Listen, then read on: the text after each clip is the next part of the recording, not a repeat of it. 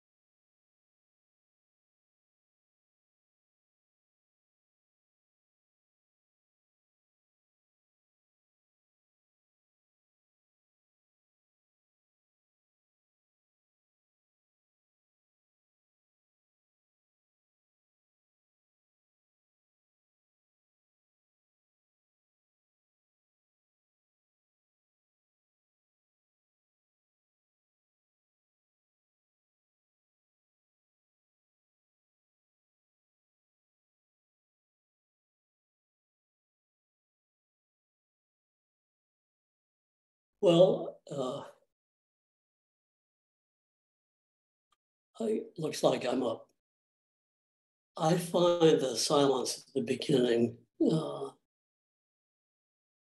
not so productive. There's an ideology around how it allows the sleeping mind to present new ideas up for consideration. But that's not my experience of what happens. I find it unnerving to just sit and have so many smart people have nothing to say. There should be a rush to want to communicate, and it's not what's happening. What I see is that we're living in a time with a very tight logic. The logic is that the temperature is going up. The production of GDP and the use of energy are going up, even in the second derivative. That is, the rate of use of fossil fuels is worse now than it was a year ago. What's it going on? And the rate is going up. And that's pretty weird. How people can ignore that logic is obscure to me. I see that there are basically 2 groups of people. One, which is the largest group, is looking at climate change as an opportunity to grow and change, to improve society, or to improve one's personal wealth. Certainly the rush to get finance capital into the third world is to support big business, not to support local people. The other is a much smaller group that understands that we're really in a tight way, and we've got to cut the production of CO2. We've got to try and stop the rising temperatures. Even if it's very hard, we've got no alternative except to try. And so I'll stop there.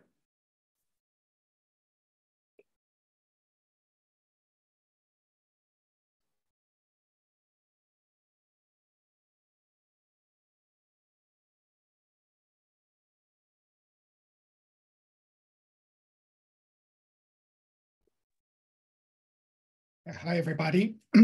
Looks like the Brady Bunch here. I want to talk about an event I attended last night online. It was run by the Chester Children's Chorus, which was started 30 years ago by a music teacher who decided to meet with 7 kids from an underprivileged district. In an underprivileged city in Pennsylvania. And over the years, it expanded into a wonderful program where they're able to take kids every week to a university and teach them how to sing classical music in harmony. And I think it's just a wonderful thing. And then they've expanded it to add a math program. They're going to add language arts. But he was presenting some statistics about the gap that exists from communities just north or west of this place to the kid in terms of the support they get. And so there's structural problems that he says if America was the way it's supposed to be, these kids would get what they need and they'd have opportunities equivalent to the other areas. And I found that message hard to take. So that's a dream. I'd love to see it expand into other cities. I'm sure there are similar things, but you see, the good ideas need to be surfaced somehow and brought. You need pilots and the people to run them. Yeah.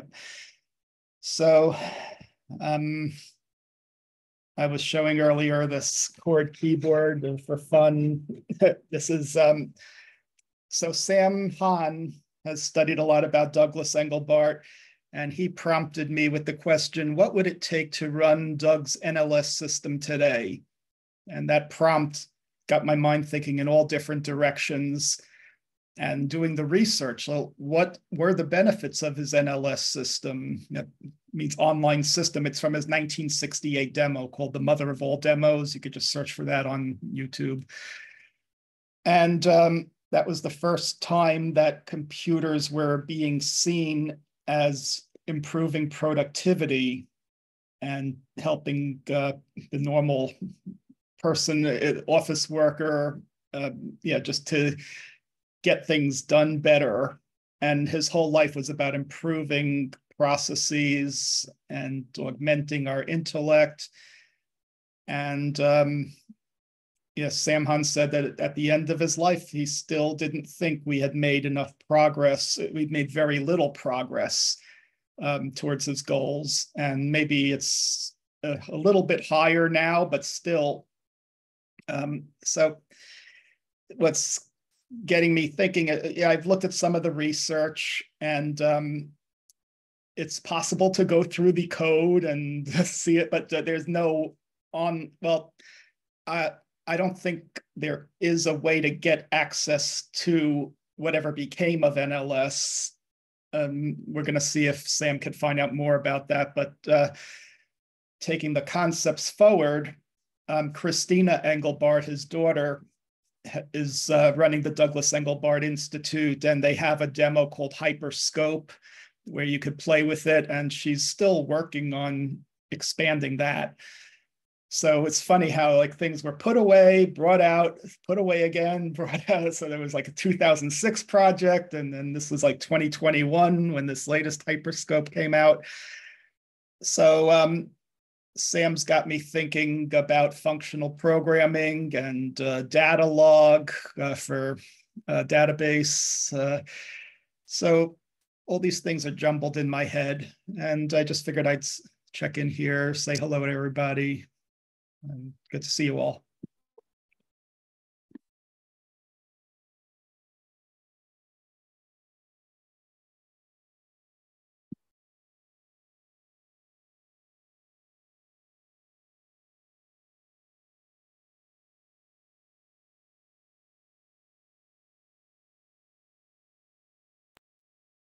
Good morning, everybody. Doug, are you where it's morning or are you where it's night? It's going on towards midnight. Yeah, thought Malaysia. So. Yeah. So good evening to you.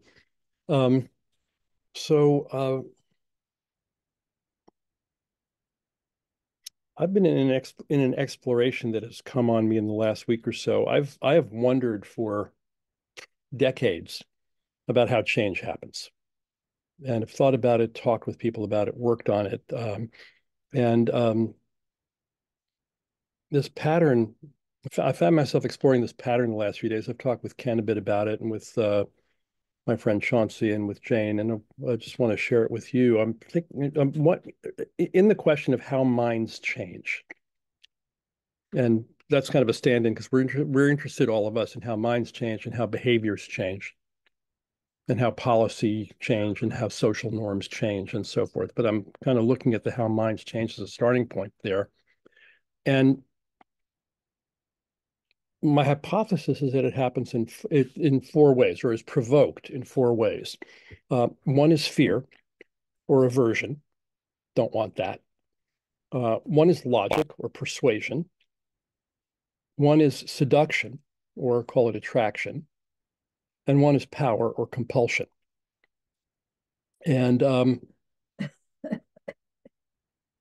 that's probably too neat and tidy. It doesn't yet allow for mystery, but I'm sort of chewing into those and thinking that the progressive palette, the conversational palette in most of the conversations that I'm in, feels puny. The language feels sloppy, which suggests to me that the thinking is sloppy behind it. I hear lots of wishing and intention. It would be good if, it would be nice if, we should, they should, like that, which of course begs the Ken Homer question of who's we, buddy?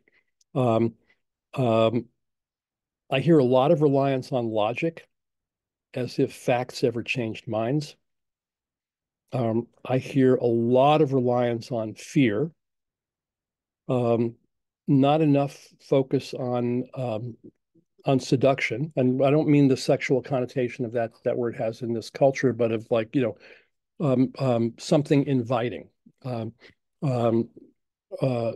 me, this has been a pivotal element in my theory of change for decades, is that if I can show people something that's working and exists and is groovy that they want, you can't say it's impossible if it's already there. So that's sort of where I've been oriented.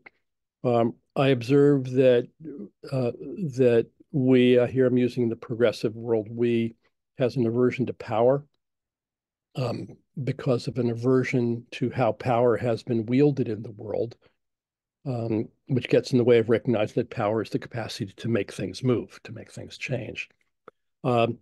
So I'm chewing on all that and doing a little bit of writing on it. That will probably be a starting point for the Living Between Worlds webinar next Wednesday, noon Pacific time.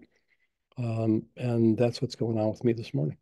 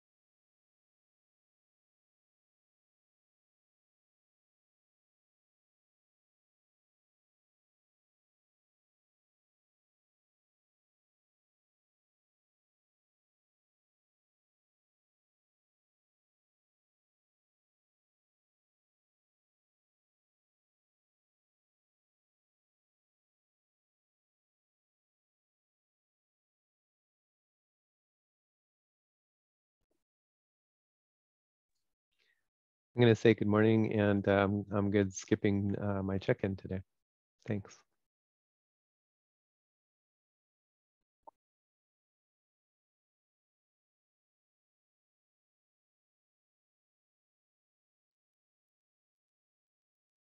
I asked a question on a call yesterday, and I realized that crystallized a question or questions I've been having for a while. And it may seem like a silly question, but I think it's a serious question, and it goes as follows. What would you do if you were made ruler of the world tomorrow and you wanted to be a benevolent ruler? Meaning, what would you have us do? What would you suggest people try to do? You can get into the how would you get them to do it. That gets really twisty and complicated quickly, but just like, what are the things you would recommend doing? What is the menu of activities, beliefs, principles, rules, laws, methods, systems, principles that you would apply, and how? And I think that when I hosted the four separate calls about governance and like what works in governance, that was my attempt to address some of that. And I'm really interested because I think that the current stacks, as I call them, are broken. Capitalism, we have a really nasty flavor of capitalism running amok.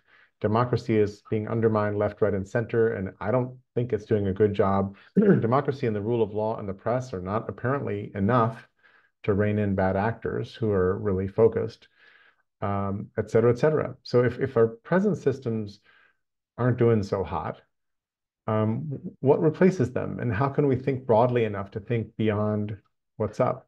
And I've been reading stuff about, degrowth and the need to, the need to cut our energy consumption to zero immediately, which destroys the economic system in the world, which has all these knock-on effects. Like, really, if you were ruler, what would you have us do that would create a better world within our lifetimes?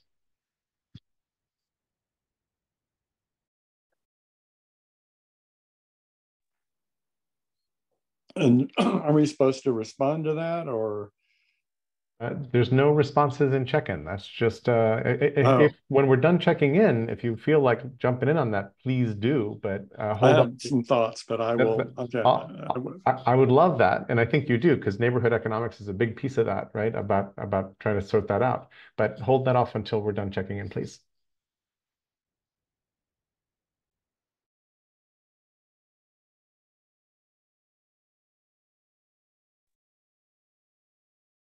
Well, I'll check in enough to say that I haven't got a cogent check-in, so I'll pass.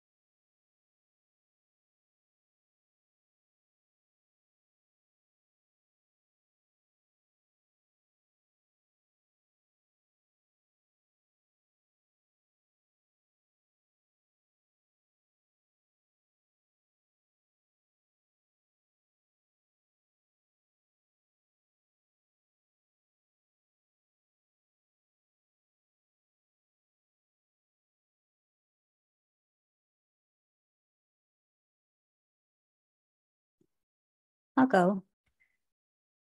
Hi, everyone. It's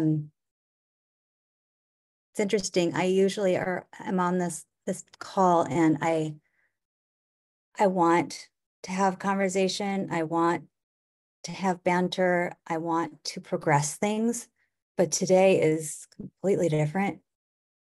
I have grown in my own thought process of wanting to do. I love the Quaker approach because I get to really sit with myself and notice who I'm bringing to this conversation before talking. I can notice all the judgments I have, or the strong opinions I have, or the make wrong I have, or the delight in all of it. And it's actually it's subdued today. It's very listening, and that stuff is not showing up. It's really just kind of fascinating how who I'm bringing to the call today. And I got to tell you, it feels more freeing. I feel more relaxed. And there's so much to do. I get it. So, but I feel like I have more power to do that when the timing is right. Thank you.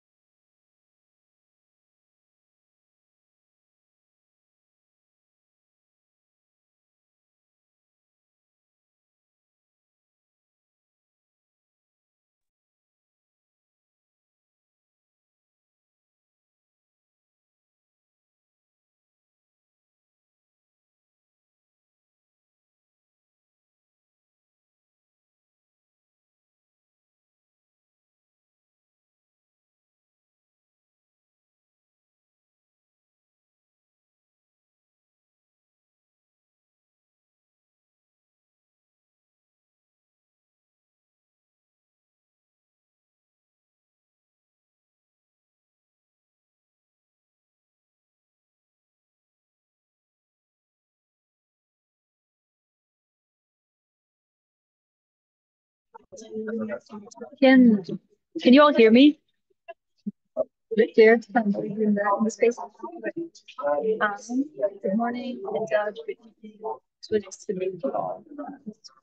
I have been recently playing around with the idea of core human emotional needs actually being evolutionary non-negotiables and imperatives. And when our core emotional needs are met, usually in a developmental span, it has its consequences that have been documented in some ways, but I also suspect that there is much more to be explored in the implications of these. No? Still no? We're getting a lot of ambient noise. If you speak directly into Yeah. the mic and a tiny bit louder, but we're getting a ton of noise from the people around you. Yeah, I might hold off on the check-in because it just got super loud in the last 5 minutes. And if I can find a different space in a little bit. It just It's got much bad better. with you holding the mic close. Yeah, it's much better with the mic right to mouth. Okay, all right, thanks. So just starting from the beginning, I've been thinking about the impact of core emotional human needs not being met, and not as I think they tend to be viewed as, at least the way I perceive them to be viewed by many, as like fluffy optionals, and I think they're evolutionary non-negotiables. And I think that when they become negotiated and when they become compromised, there is a long-standing impact, and a really harmful impact. In what the lens I continue to explore is the ability to connect with one's personal power, right? So if core emotional needs and their deficits translate to how we impact the world, or how we can impact the world around us, and what reserves of personal power we have available to us, I'm tracking how this might have consequences for not just the individual, but the collective. And then about a week and a half ago, I learned of a contest that Hay House Publishing was running. They're accepting book proposals. And so I put together a book proposal called The Physics of Need. Thank you. And I got that submitted, and I learned about that in August, if that pans out. So I'm feeling very inspired and excited about that. That's my check-in.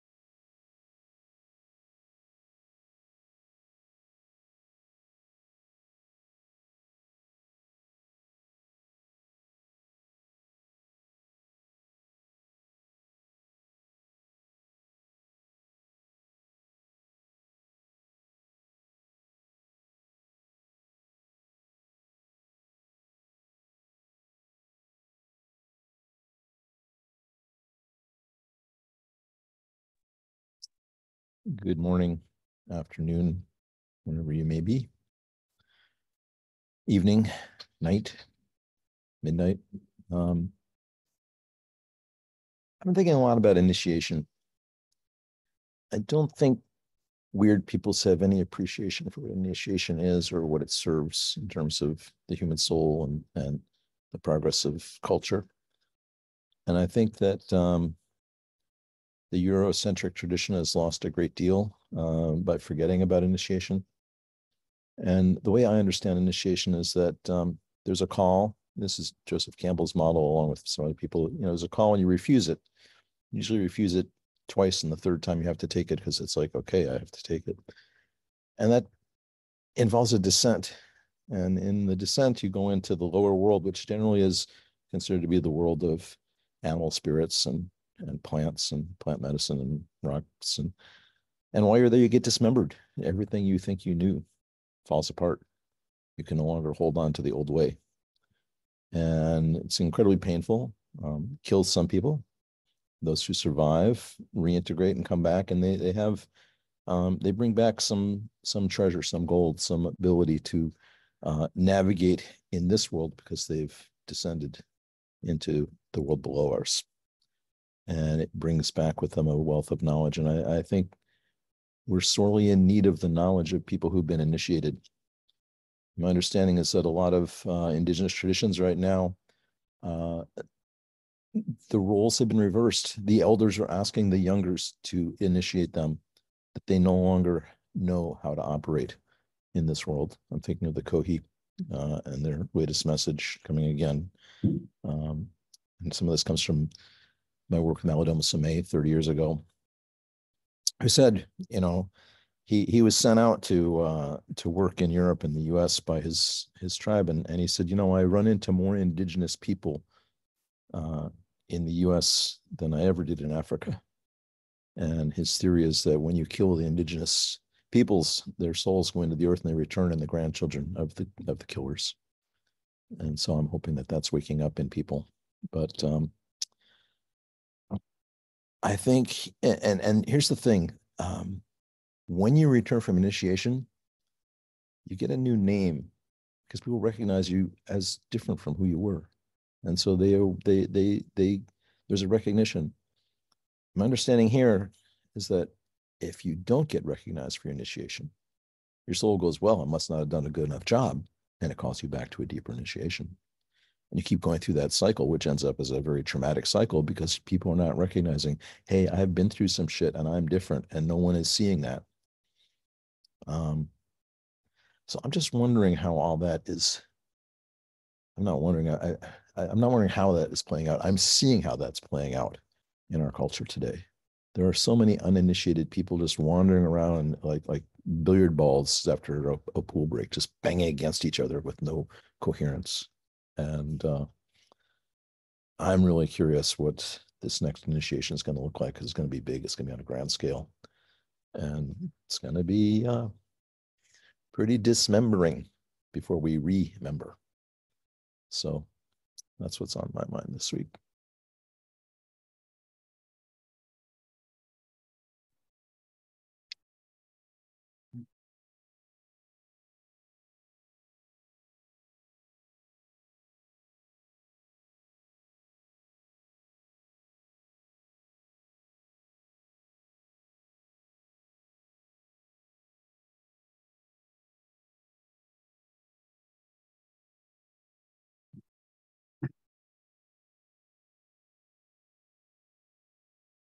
Yeah, Ken, you sounded a little bit like Michael Mead to me.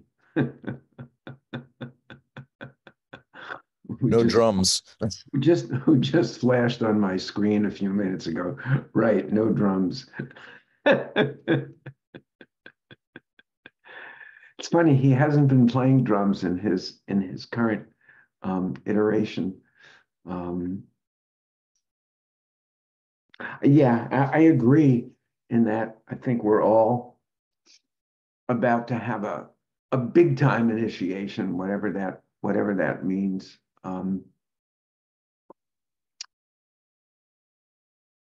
So I just wanted to share briefly, check in, two things. I just celebrated my 78th birthday on Tuesday. And so you reflect birthday time. It was kind of exciting celebration, but it also makes me realize that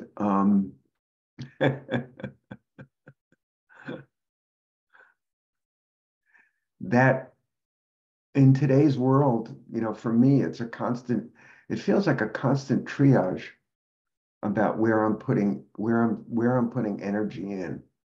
And as you kind of move towards some immovable finish line, whatever that means, and it's not anything that feels immediate.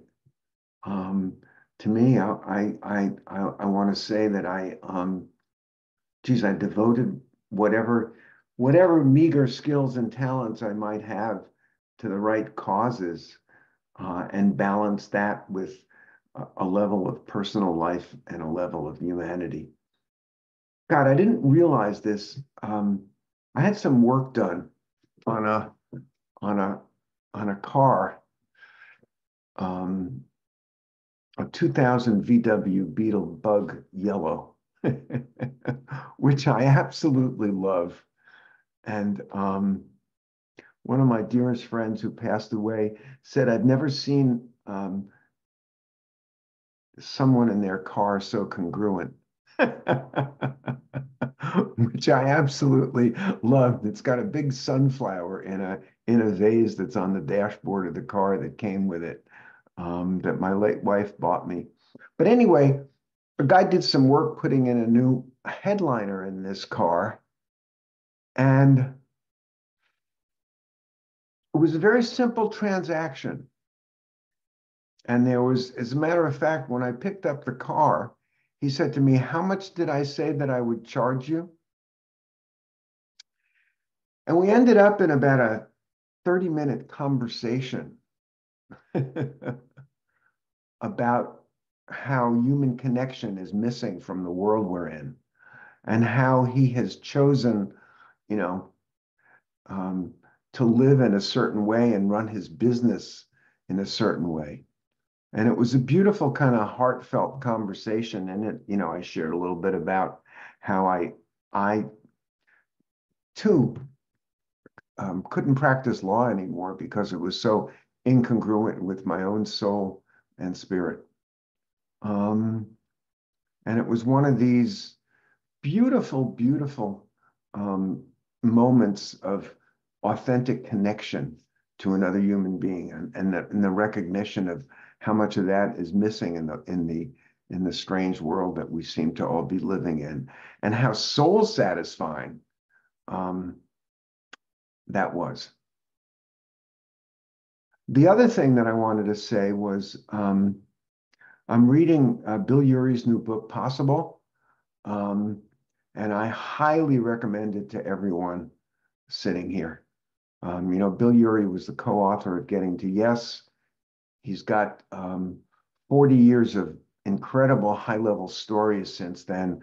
The book reads as much a memoir as a book sharing principles, and I'm reading it like I would read a book of poetry. It's that it's got that level of incredible wisdom and knowledge in it. And it's not just for folks that are, quote, conflict resolution professionals, but it really is all about creativity at some profound level, which as a bottom line is what resolving conflict is all about. So that's my check-in, and I've got to leave for another meeting a little before the top of the hour. And thank you for listening.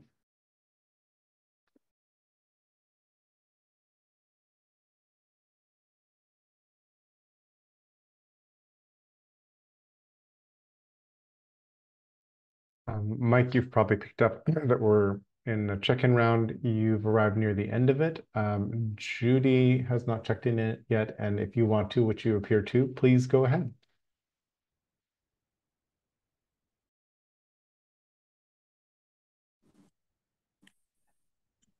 I'm sorry, did Judy want to go first? No, go ahead. I also have to leave at 1 o'clock my time, unfortunately, but I'm at the top of the hour. Not too much to check in about, although I was delighted to see one of our colleagues on the at the conference I spoke at on Monday. Here in Washington, the conference was the International Society for Systems Sciences. And this is a global organization. They move around each year. They've been in Berlin, South Africa very recently. It's a total hodgepodge. It's just about as broad as it can be, from earth system sciences to understanding environmental impacts to systems philosophy, systems theory, a few people who are still trained in cybernetics. But I gave a talk on 4 scenarios for tech, truth, and trust. And it's based on a talk I gave 2 weeks ago at the Biden Institute at the University of Delaware. I will send the slides around to everyone. These are version 2.0. So I'd prefer you not share them to the world, but if they inspire thoughts, if you want to make corrections or argue with me, that would all be good.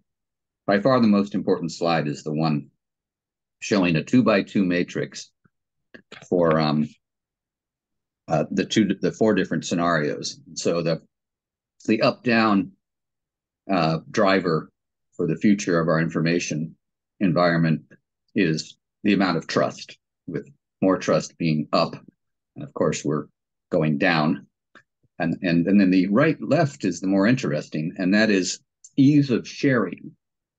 And as in most of these things, the upper right-hand quadrant is the golden quadrant, where we have lots of easy sharing and lots of reasons to trust. And the two go together, because if we have a lack of firewalls, if we have fewer people concerned about hoarding their oil, their data, we will be able to compare and contrast all the different versions of reality out there. We'll be able to get the best data by combining the best data. But it was well received.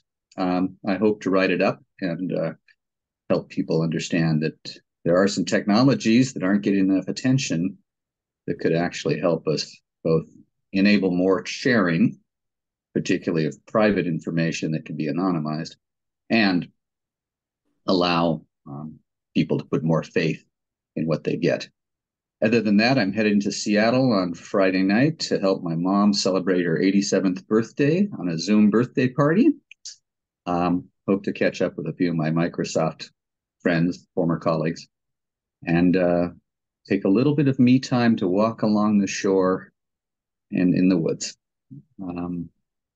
Beyond that, life is fun, life is interesting, and it's starting to get hotter than hell here in Washington.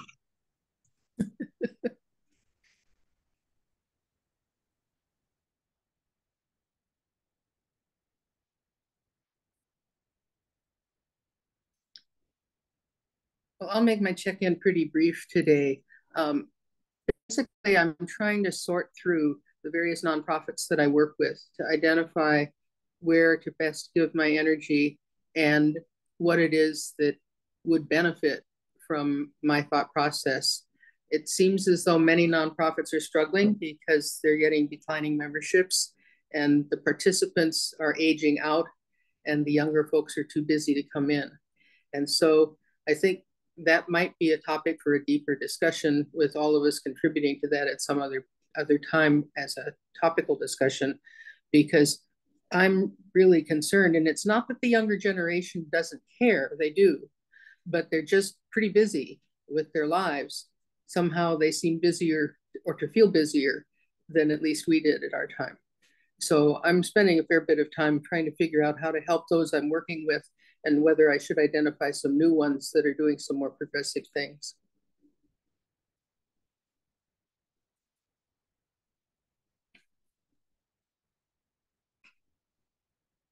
I believe that completes our check-in round. Hey, can I retract my knot and check in? I would be very pleased if you were to do that, Dave. Because I was inspired by what Stuart was saying. It made me think, oh no, I do have a check-in. Which I was thinking it's the parable of the two sons. I like caught up with my two kids in the last couple of weeks. And they're so interestingly different on the kind of dimensions we've been talking about. One of them has just gotten accepted into Y Combinator.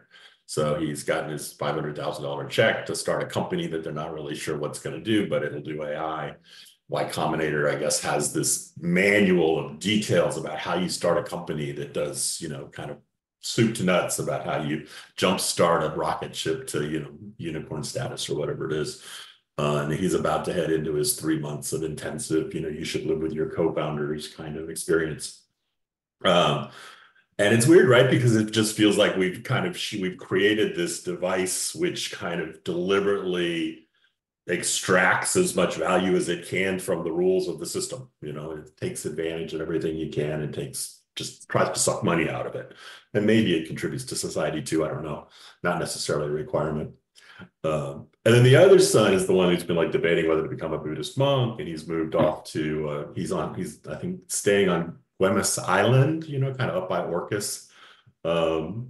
And he's kind of homesteading, and he found a woman who has some land and has a house that she'd like to rent out, but it's not really ready, doesn't have a bathroom or a shower and things like that. So he's kind of helping her put it together, but she's kind of grumpy and hard to work with, and nobody has any money, and like everything's kind of cobbled together.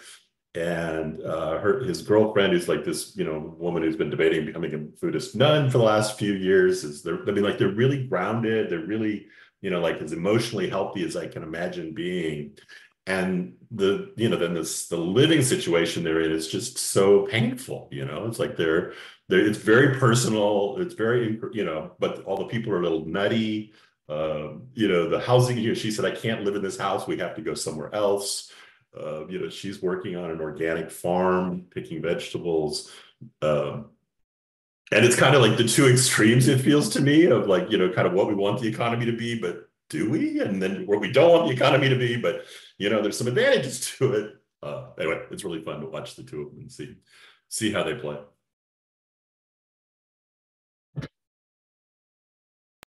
In this case, our protagonists are Adam and Zach. And they're delightful. And it's really interesting how they're playing out the spectrum, the ends of the spectrum of what's possible right now in some interesting ways. It's just fascinating. Yeah. Thanks, Dave. Yeah. And thank you all. Now is the moment to share any links you'd like to share. Pete is doing so as we speak, as is Ken. And jump in with whatever you want to pick up from what we were talking about. And I'll add one tiny thing, which is, Judy, it feels like some of the thinking you're doing about the nonprofits you help is married somehow to Patty's question and Ken's question and Stuart's question about initiation and how we're missing initiation. And, places where people come together to do interesting and good things feels to me like great places to initiate, to connect generations and do all those kinds of things. So maybe that's a framing that is helpful to you. Stuart, you look like you wanted to jump in. Yeah, very, very quickly. I wanted to acknowledge and thank Kevin for kind of motivating me to think about, where I might be useful. That was in one of the OGM and a little bit of a private email conversation. And I also wanted to comment on one of the things that Ken said that just is reverberating, the notion of younger people initiating older people. And it reminds me of the story of Chip Conley, who went to work at Airbnb, I think, and was hired to be the elder mentor to take care of all these young folks, and then he ended up writing a book because he got so much mentoring from the younger people. And I think there's a way in which younger people are, coming into the planet, being born at this point in time, they're confronted with a lot of stuff that we weren't. And so, early on, wisdom seems to develop, and there's a lot to share in terms of what we'll call reverse mentoring. And I just wanted to punctuate that because I think it's an important awareness.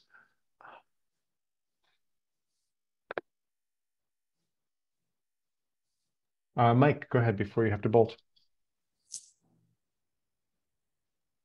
Thank you. I apologize for not being on screen. I'm taking advantage of these 20 minutes to eat my lunch. It's the one open time. I wanted to ask a favor and also second this idea of streamlining your volunteer activities, or at least maximizing your impact. I'm called into too many different volunteer efforts, from the National Academy to the Internet Society. And I just, frankly, I every so often, just when I'm thinking of leaving, stepping off the board, something really cool happens. And then 6 months later, I remember how frustrated I am working with these organizations where the people with the most time have the most time because they have the least to contribute. And it's really frustrating. But I am very excited about the Arthur C. Clarke Foundation. It's 35 years old, and we honor 3 people each year. One person for lifetime achievement for doing something like what Arthur C. Clarke did, either science fiction or engineering or environment. One person for imagination in service of society, often a science fiction writer or a movie maker, and then somebody who's an innovator, which is great fun. We've had Jeff Bezos, Elon Musk. This year, we have the head of the Monterey Aquarium.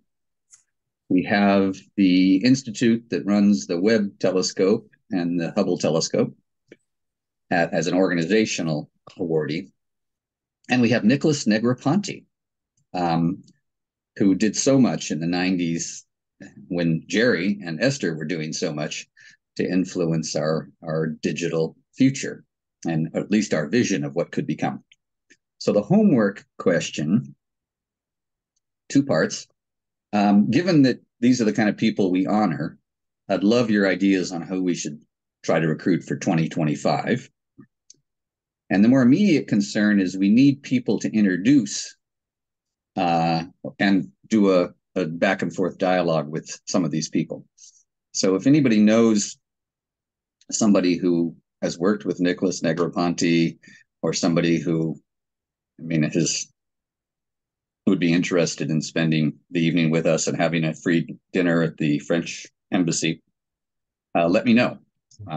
As I say, it's a fascinating group, and it's a good cause. I like to say that our bumper sticker is fostering future thinking beyond the next quarter, beyond the next 5 years. And it's getting harder and harder to get people to do that. So again, if you're going to be in DC on November 18th, I hope to see you. And if not, hope you can engage in some way. Thank you. Thanks, Mike. You'll probably get some emails on that from different people. Gil, did you have a suggestion right away? There's a good queue built. You're muted. Yep. Looking for buttons. I have some suggestions, but I missed, Mike, who the first one was. I got Negroponte and the Hubble people. Aquarium. The head of the Monterey Aquarium. She's been running it for the last 20, 25 years. But the main thing is the Negroponte one is the one that I think this group would probably be best able to help with. Well, that could be Jerry Mikulski. If he were willing to fly from Portland. Mm-hmm. I don't know that I'm the best person to introduce Negroponte, that's for sure. Well, you would have been great to introduce certainly the second Esther. best, Jerry. You're certainly the second best. Esther was given the award 2 years ago. Both for the conference and for ICANN. And do you know Carl Schrader's work? Barely. I think he'd be good. I mean, you have to remember Negroponte. It's like, oh yeah, Negroponte, I remember you. Anyway. Yeah. Yeah, and Dave makes the good suggestion to have Joey Ito talk about Negroponte because Joey picked up Right. Negroponte's baton basically and would know a ton about what happened there. He probably also knows where all the skeletons are buried. Well, he helped us convince Nicholas to do it, but we have to find a time. We have to convince him to come and visit us in Washington. Nice. Thanks, Mike. Thank you so much. I'm sorry to take advantage of the wisdom of this crowd, but it's an amazing crowd. why we're gathered here. Thank you. Doug, you'll have to unmute first. There you go. Good. I want to come back to your question about what we would do if we ran everything. Awesome. Please. And the first thing I would think of doing is figuring out how to give away that power, because having it concentrated would be pretty dangerous.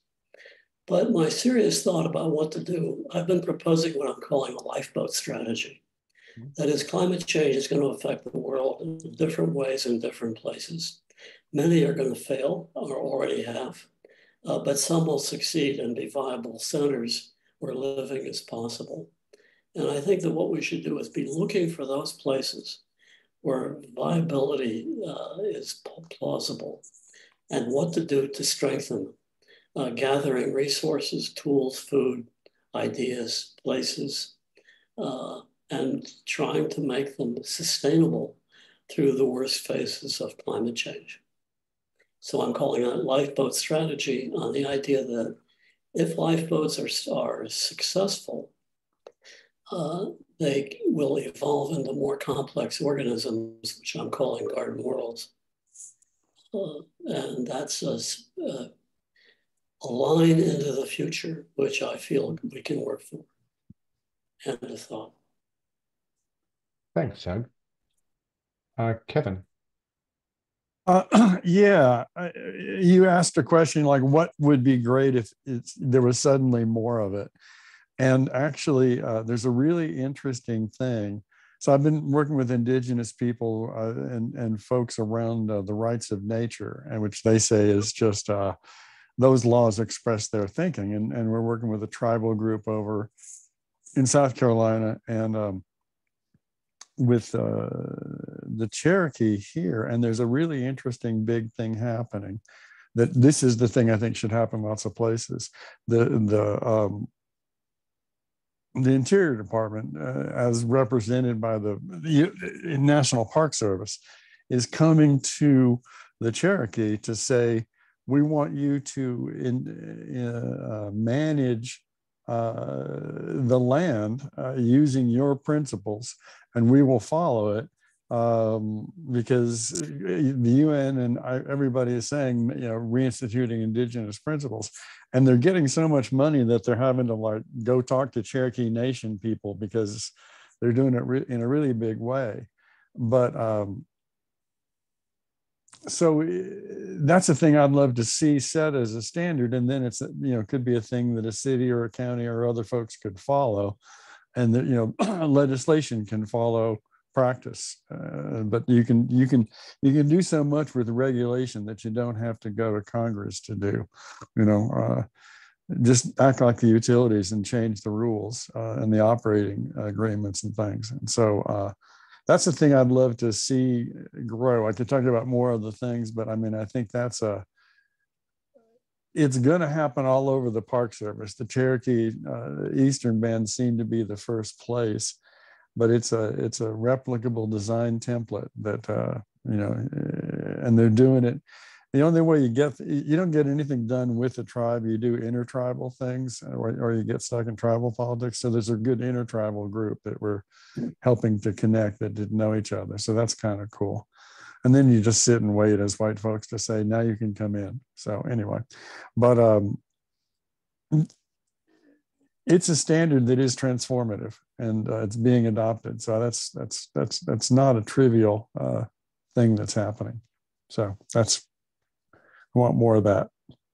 Kevin, that's totally lined up with things I've been looking at, thinking, and curating in my brain. It starts from a thought that I named something like humans who know what they're doing are really good for the landscape. Like humans who are alert and awake to how you manage land, and that mostly means indigenous traditions, are really good for the landscape. They make it a lot better.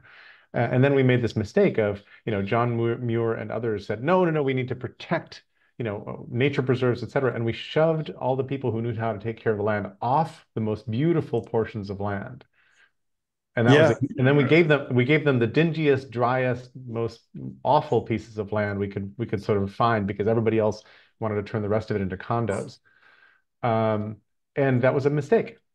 Yeah, Ansel Adams was one of the principal villains. He believed in a pristine wilderness, and so Yosemite Valley, they had to deport the Miwoks, because he didn't want any messy Indians. And so that is actually not true, Kevin. They were driven out long before Adams came along. Check it out. They were driven out in the 1870s. Okay, that's the story I've heard. So cool. So I have in my brain, it wasn't Adams who kicked the Miwok out of Yosemite, and that comes from an OGM call. So that was very likely Ken saying that before. And if you've got if you've got that in a book or a story or a video or anything like that, please pass it in so I can add it as evidence to that node. But in general, we sort of shoved people who knew something about managing land off the land in many places. And now there's a land back movement. And also what you said from the national parks really gives me heart. Kevin, go ahead. You want to say something else? Yeah, just one brief thing is that there's also the expansion of my friend Sean Paul with Ejido Verdes doing really amazing things with pine resin with indigenous, the Purepecha people in Michoacan. And he figured out how to invest in community-owned assets, because what you get is what's called usufruct rights, the rights to get the fruit of the pine. And if your family doesn't do it, other families will do it, but there is collateral. And now they're expanding to the mosquito people in Nicaragua. And it's a really interesting, the typical thing is the leader says, I hold title, and he moves to Cancun, and everybody gets screwed. And this is a way around that. So anyway, that's just there's some really interesting positive legal things happening on indigenous fronts, and that's one of them. So that's all. Thanks, Kevin. Changing the rules changed a lot of stuff afterwards, so that's why I think it's important. Pete, thanks for your patience. Of course, and thanks, Kevin. This is actually, I have a wish and a curiosity, and it's particularly difficult to go right after Kevin. But I've had this wish here before, and I guess I still have it. We do a lot of our interactions on a soapbox. So each of us comes and stands on the soapbox and propounds. The good thing is that we're all very interesting to listen to, and I love what everybody says, especially Kevin, for instance. But if I kind of like think over the arc of our calls, the modality in which we find ourselves, that soapbox modality in which we find ourselves, communicates to me a lack of curiosity and a willingness to propound instead. And I think, the OGM folks are not high on the list of people I wish would stop doing this. But on the other hand, we're a small group of people trying to change the world. And in society, we have a dearth now of people listening and people asking and people being curious. And I wish we had a modality, maybe a minor mode, doesn't have to be all the time, but I wish we had a minor mode of asking each other and being curious rather than being assertive and forceful and trying to communicate and convince everybody of something that we find deeply held and deeply believed.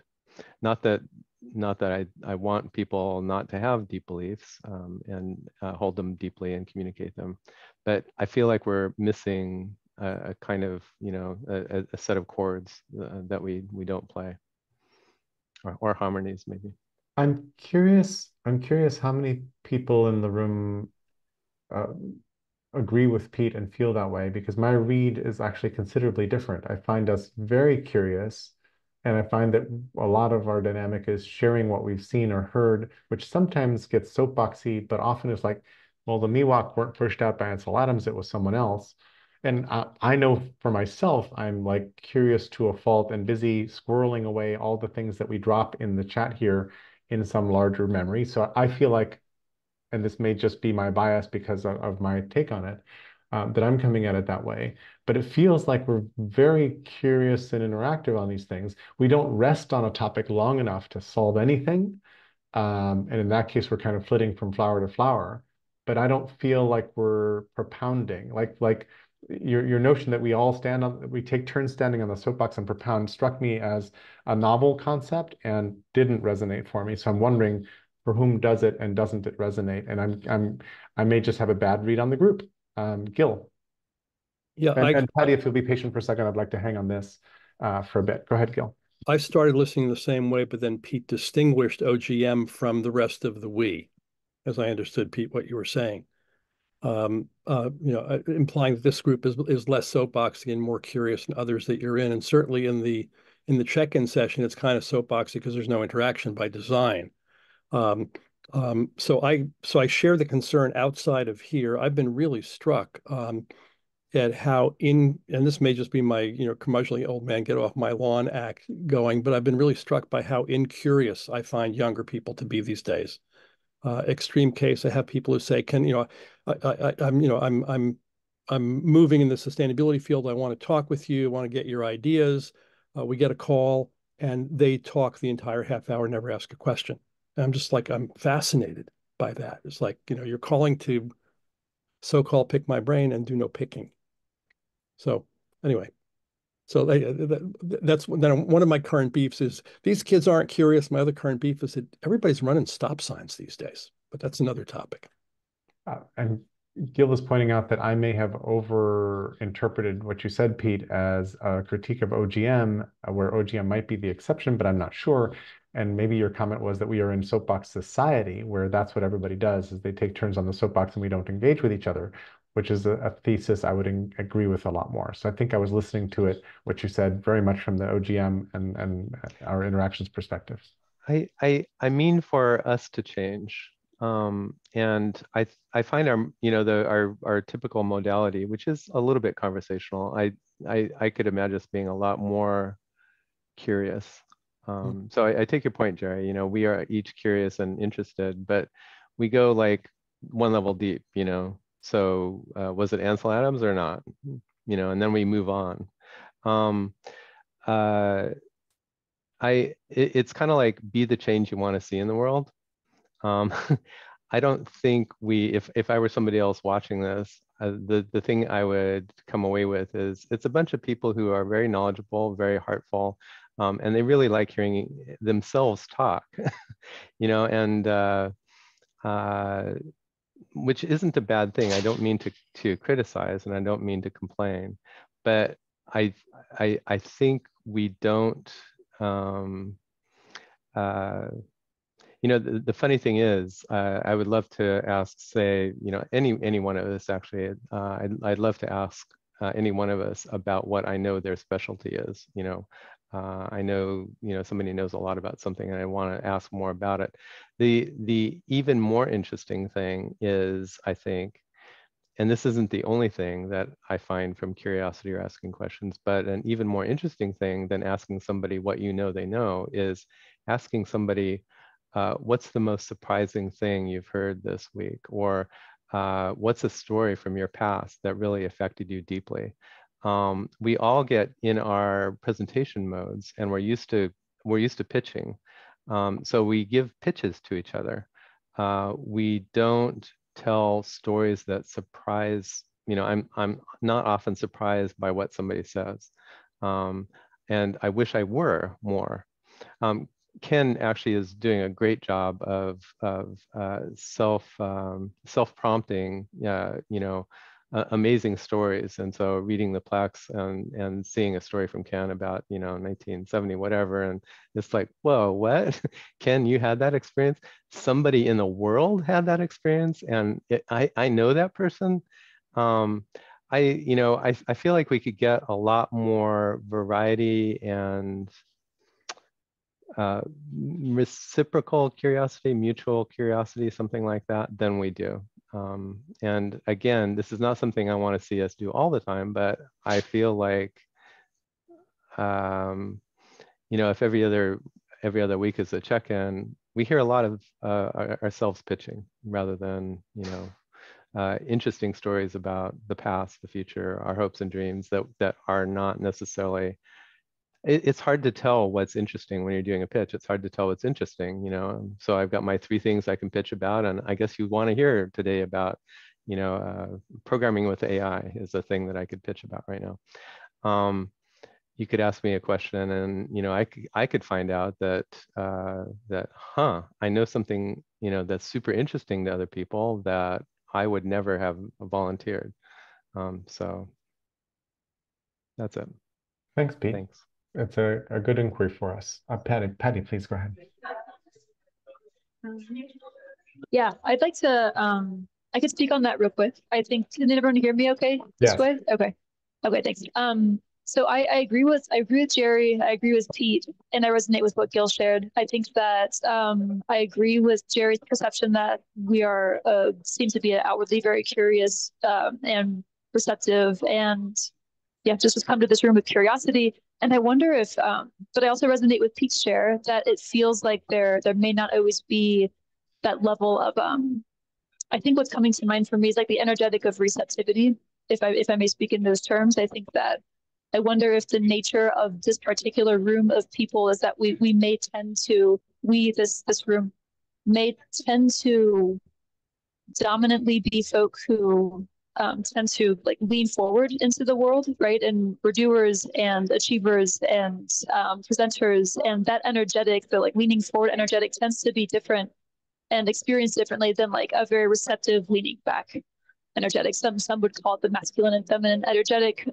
But I think I just kind of wonder that if the sum of this particular room may just be bodies who tend to embody the like, doing energetic in the world, and we're feeling that like forward leaning nature in the room. And maybe perhaps the sense I am also getting, Pete, is that I don't always sense that there's even for the pauses that are brought into the space, I don't always sense that there's like a lot of space to receive and to have a shared receiving experience. I don't know how to put that in different language, but that would be my reflection. And I'm really curious about what Gil pointed out, just a general, especially in the younger generation, a general unwillingness to ask questions. And again, Gil, I don't mean to put words into your mouth if that wasn't exactly what you're trying to suggest, but I perceive that and I sense that too. I embody that at times, and I'm really curious about the conditions that are, what conditions are present that are creating that tendency for younger folks. Transitioning into, I think the share I was hoping to bring in earlier, I feel like we've kind of moved away from the topic a little bit, but I think the sense I have around intergenerational collaboration and things one generation could learn from another, I'm really struck by, especially the older I get. I think I've lived long enough now to see the impact of if I have a loved one or I know someone who is in a relationship that is unhealthy or even abusive or toxic in some regards, that impacts the person who's receiving on the receiving end of the dysfunction, right? And we can hear it I can hear it in their speech. I can hear it in how they think of themselves, how they talk about themselves. And I think that what occurred to me kind of recently is the longer that, I'll just speak for United States culture, folks here live and are embedded in a culture that is inherently dominant power over culture. There's the themes of capitalism and the white-bodied centric prioritization and value of lived experience and all the systems that have arisen to support that. These are really, in many ways, dysfunctional, unhealthy systems, and I see that impact in folks who've been alive longer. It's easier for me to see and hear how they speak of themselves, how they speak of relationship. And I think that impacts we as maybe in the younger generation, it seems clear to me that there are folks even younger than I who have had a chance to eradicate or at least get on top of some of those dysfunctional influences a bit earlier in life. And it changes who they are and how they present and how they show up in the world. And so I think that there is a lot of I consider myself very lucky to have been born when I was born, but I also recognize so many of the limitations and plenty I'm sure I don't recognize of what it meant to be born when I was and have the lived experience that I do. I'm seeing the impact of the instant gratification culture and how that has just been normal for a lot of my life, and so many strengths or qualities that I perceive myself to be lacking, maybe, or at least could be improved upon. I see embodied more in those who were born before I was, a couple generations older than I. And I would love to see more spaces where there is intergenerational collaboration, that there are spaces that are created for the there's just collaboration of such different worldviews that tend to be embodied by, let's say, the like my parents' generation and Gen Z. I would love to see more spaces that bringing those cohorts together and seeing what can be co-learned and how each generation might be able to benefit from one another. So I'd love to see that personally. So that's a bit on my riff on that. Thanks, Patty. Ken Gill, then I'd like to jump in as well.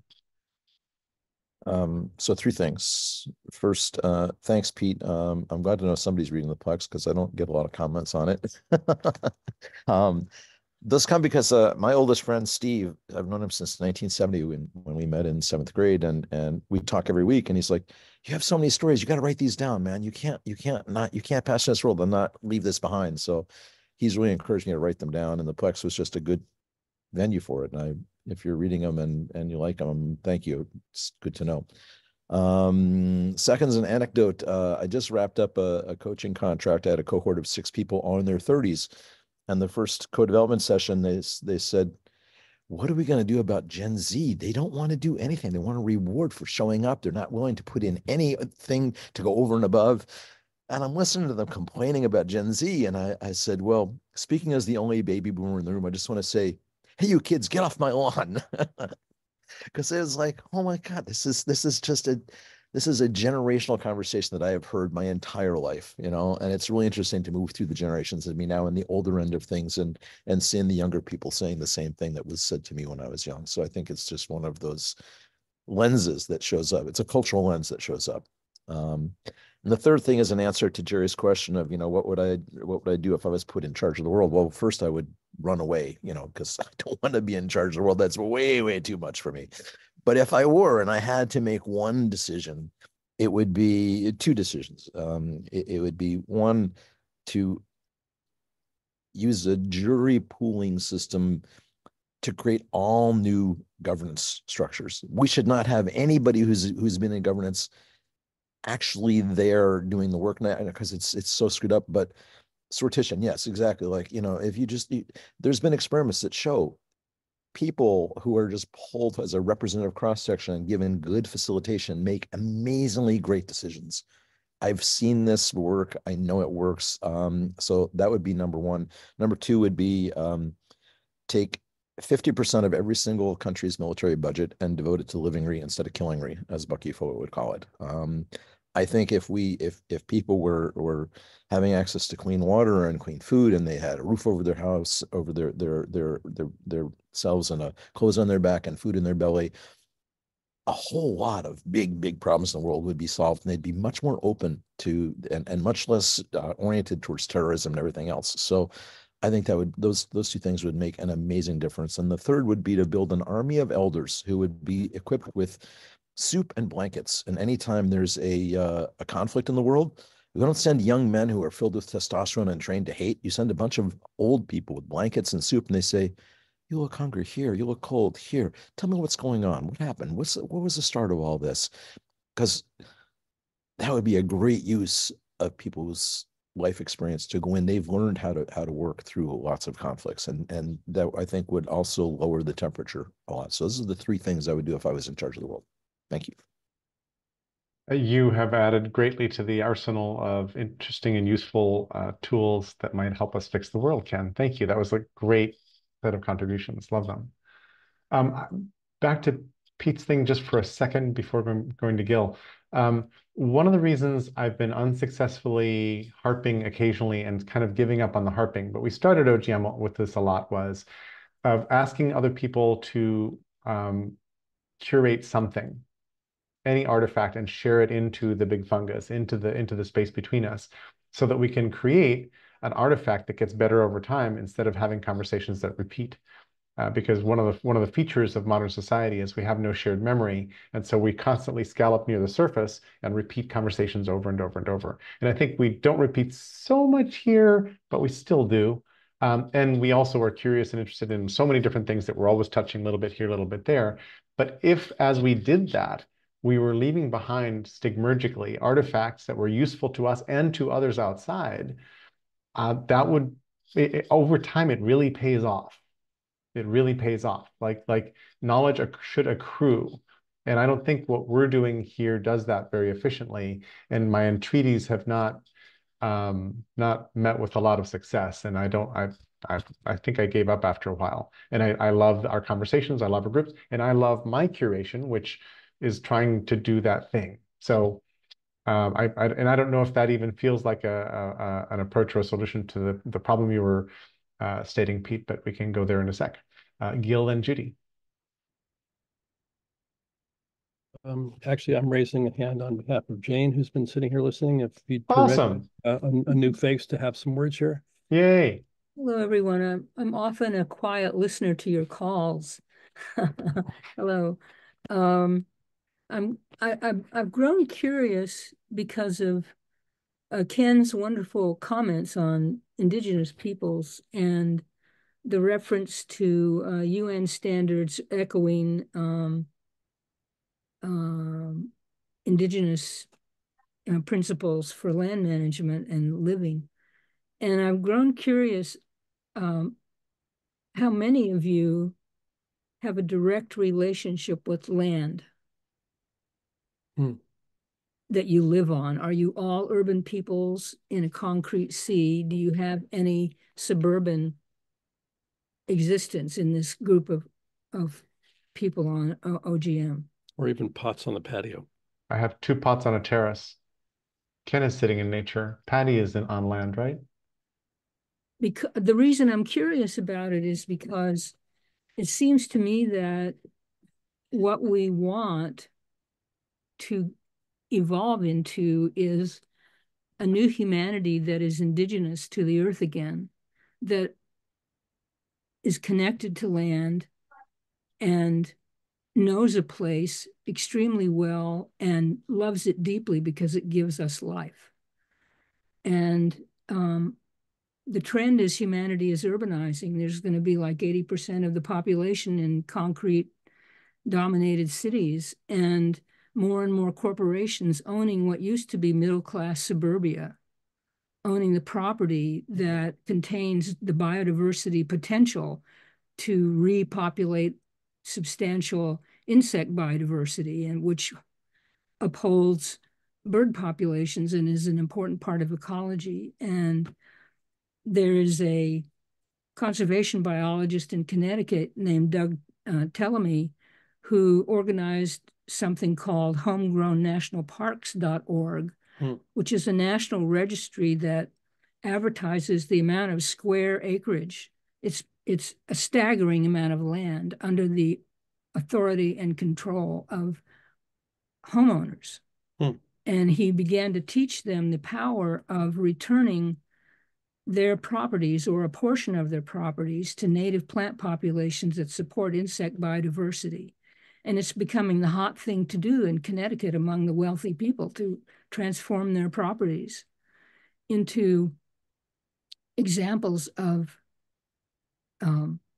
natural habitat and not just use extraneous plants from nurseries.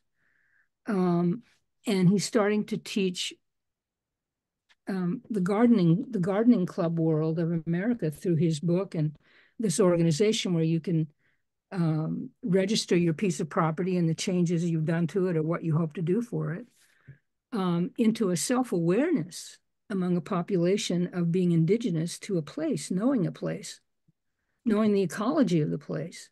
To me, this is a radical. And I don't know how exactly we accomplish that with an urbanizing population, but I know that the earth that would be worth living in is an earth where that has happened on a grand scale. So I'm hoping there's a hookup between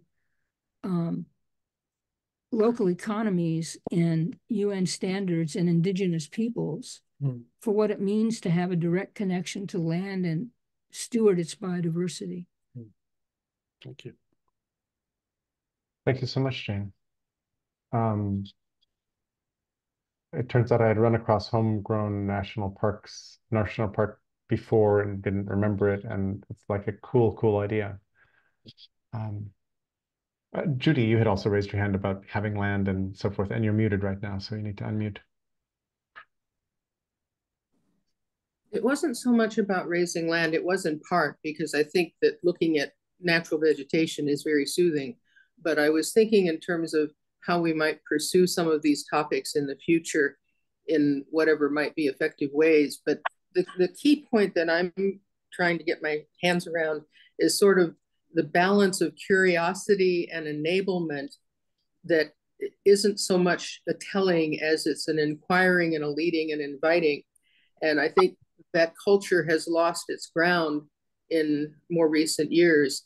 And anything that we would want to do that would engage other people needs to include that somehow.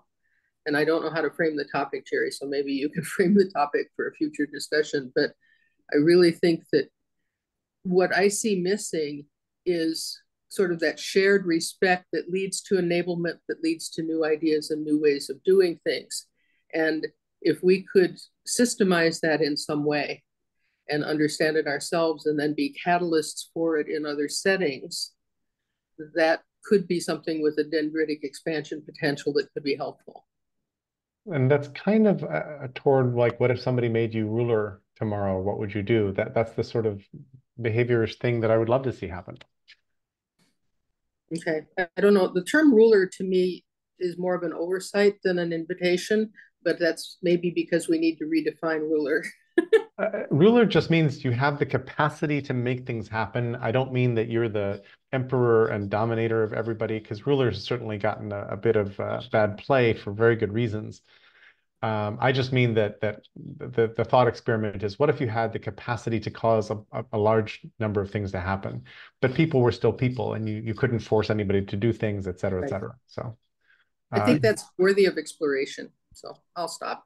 Thanks, Judy. Gil, and then I think Ken might have a poem for us. Go ahead, Gil. What I hear in your provocation and the exercise that you're inviting is not about the power to do it, but about the imagination of what would you do if you could. It's inviting us to think about, like what might actually be better. Yep. Unconstrained from what can I do today in my little world, which is another dimension that we play at. Exactly. It's inviting us into the other dimension. Thanks. I'm hearing Beastie Boys in the background, sort of another dimension, another dimension. It ain't me, babe. Anyway, no, I don't mean I'm hearing it. You just triggered that song in my head.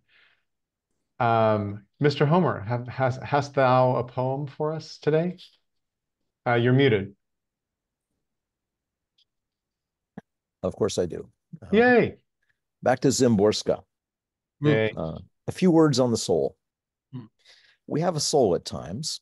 No one's got it nonstop for keeps. Day after day, year after year, may pass without it. Sometimes it will settle for a while, only in childhood fears or raptures. Sometimes only in astonishment that we are old. It rarely lends a hand to uphill tasks like moving furniture or lifting luggage or going miles in shoes that pinch. It usually steps out whenever meat needs chopping or forms have to be filled. For every 1,000 conversations, it participates in one, if even that, since it prefers silence. Just when our body goes from ache to pain, it slips off duty. It's picky. It doesn't like seeing us in crowds or hustling for a dubious advantage, and doesn't like creaky machinations that make it sick. Joy and sorrow aren't two different feelings for it.